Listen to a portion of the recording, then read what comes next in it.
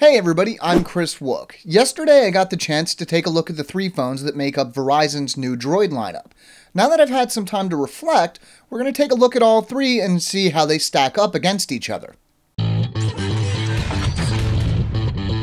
The main thing to understand here is that aside from battery and display size, these phones all share the same specs. The chipset is Motorola's X8 mobile computing system, which seems to be based on a Qualcomm Snapdragon S4 Pro design with a 1.7 GHz dual-core CPU and quad-core Adreno 320 GPU.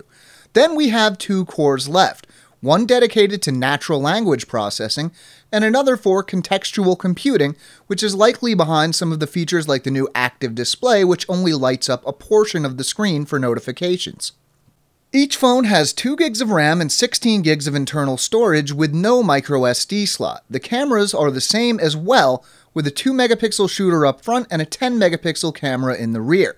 Clear Pixel technology here uses an RGBC sensor instead of the normal RGB to allow unfiltered light through when taking a photo.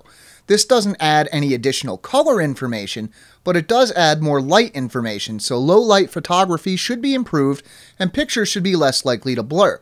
That said, we haven't yet had the chance to test this in depth. So, with all of these similarities, what makes these phones different? Let's start with the Droid Ultra. At the event, Verizon made a point of stressing that this is currently the world's thinnest 4G LTE smartphone at only 7.2 millimeters thick. It has a 5-inch display and a fairly thin bezel, keeping with the generally thin feel of the device. Next up is the Droid MAXX. It shares its display size with the Ultra at 5 inches, but is a little thicker at 8.5 millimeters. This extra space is used to house a 3,500 mAh battery, while the Ultra only has a 2,130 mAh battery.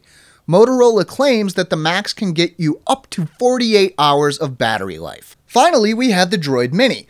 Unlike the Mini phones currently arriving from other manufacturers, the Droid Mini keeps all the specs the same, just in a smaller size, with a 4.3-inch screen and 2,000 mAh battery.